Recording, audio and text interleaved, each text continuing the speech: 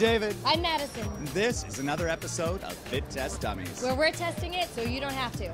Now we're here at the IHRSA convention, and behind us is the Marpo Kinetics rope trainer. You might have seen this on The Biggest Loser. They put a couple of these in The Biggest Loser gym.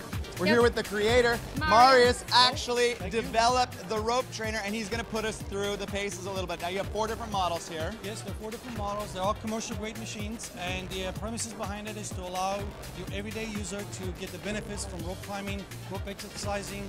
It's a great blend of cardio, strength, and endurance. It's fast and efficient, and most than anything is the fact that it's eliminating all the stress on the lower joints. I love climbing ropes, so this is going to be interesting. Let's get on one of these things. The whole idea is if you can maintain 85% of your maximum heart rate for a long period of time, you'll get the most benefit out of the workout.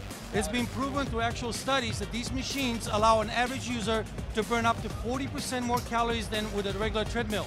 That's amazing. If you use upper body, they can burn up to 100% more calories than when using a treadmill. Yes. 100% more calories.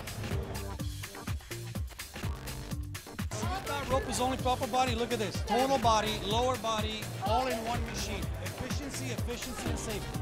Listen, if you teach people about this and all the different exercises they can do on this, they're gonna have to get 10 for their gym. This machine is like actually climbing a rope in the gym. So you're gonna be able to do it until you're burnt, basically, without being 20, 30 feet up in the air. There you go. You got it. You got it. Stay up there. Good. Now, stay up there. That was an incredible workout. My arms are pumped. That was crazy. Hey, listen, for Marius, I'm David. I'm Madison.